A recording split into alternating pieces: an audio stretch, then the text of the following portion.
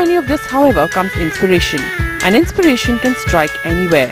For a young woman, it was her frantic search for a simple white shirt after she spilled coffee on herself right before a business meeting.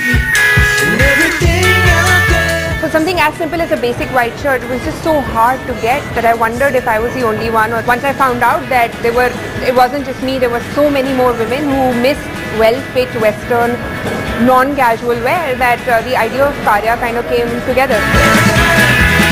KAARYAH actually completely reinvented the way sizing was approached for women. We developed an algorithm which allows women to, with only 3 inputs, get their size first time right 85% of the time. As far as the back end is concerned, we are not manufacturing and keeping, so just by virtue of that we are not pushing product out, we are only creating or making what the customer really wants. So we actually go from order to dispatch within 48 hours. From idea to implementation, Nidhi soon found out that in the startup world, while it doesn't hurt to be a woman, it certainly helps to be a man. She was turned down 113 times before getting a yay from the biggest names.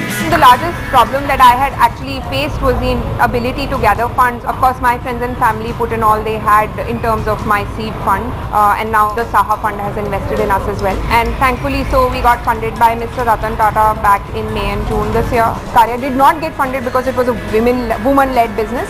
And KAARYAH certainly, on a lot of occasions, did not get funded because it was a woman-led business.